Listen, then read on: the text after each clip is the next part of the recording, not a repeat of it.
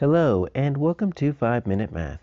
Today we are looking at the 4th grade concept of 1 and 2-step multiplication and division problems. This is standard 4.4H in the great state of Texas, and we are using item number 28 off the 2017 released STAAR test. If you haven't done so already, please go ahead and take a moment to pause the video, work this problem out on your own, unpause it, and then we will look at our answers together. So Valerie has a jug that contains 128 fluid ounces. That's a lot of salsa. She's going to put them into bowls.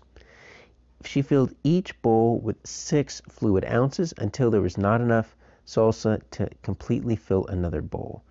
So each bowl is going to have 6 fluid ounces. This lets me know we are dealing with equal groups because each of these bowls has exactly 6 fluid ounces.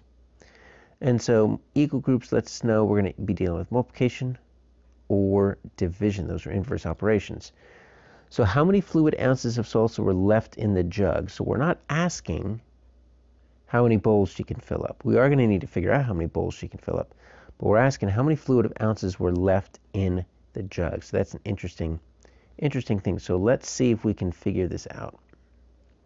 If I'm going to draw a strip diagram to represent this, I've got my total up top. That's my 128 fluid ounces of salsa.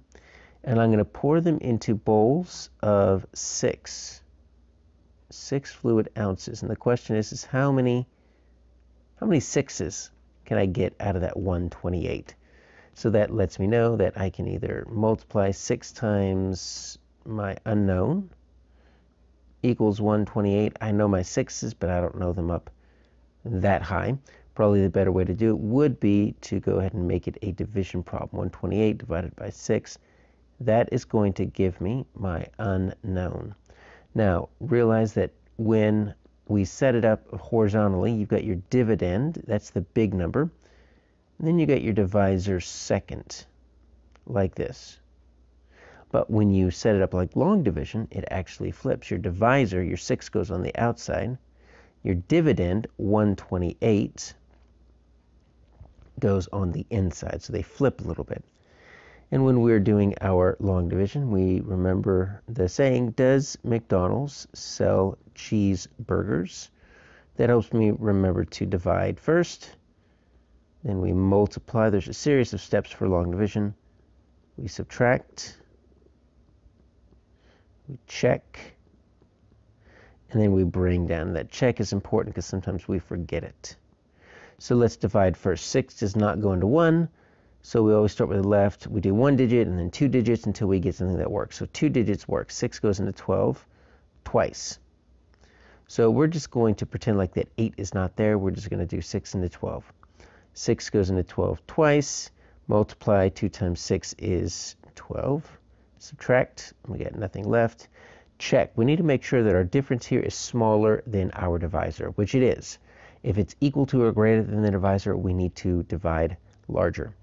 And then bring down. Let's get this 8 down here. And we start over again. 6 goes into 8 one time. 1 times 6 is going to be 6. Subtract. We've got 2 left over.